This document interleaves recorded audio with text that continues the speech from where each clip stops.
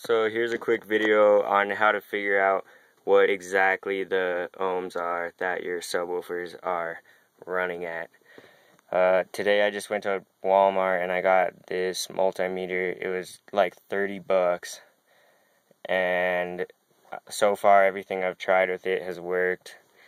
So here's my positive right here, then my negatives. They're usually like split up into 4 different wires because my amp has the A and B, like A and B speakers, so positive, negative, and it's a mono block, so it doesn't even matter. It's just going to go to the same inside of it anyways.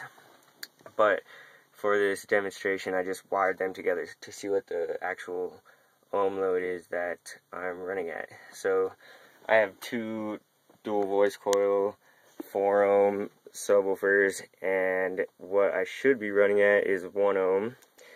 So now I'm gonna test it, and I don't know how well I can do this with one hand holding the camera. Let's set it to ohms. Alright,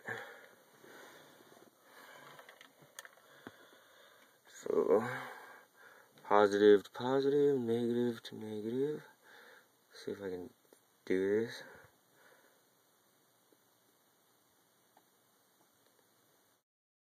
Okay, so my resistance was tripping out there for a second, so I had to figure it out and hold it like this.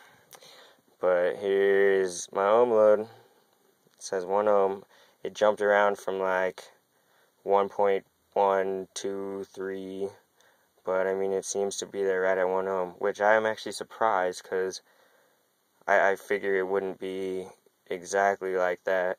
I figure it would be like 1.5 or something, but I'm pretty happy.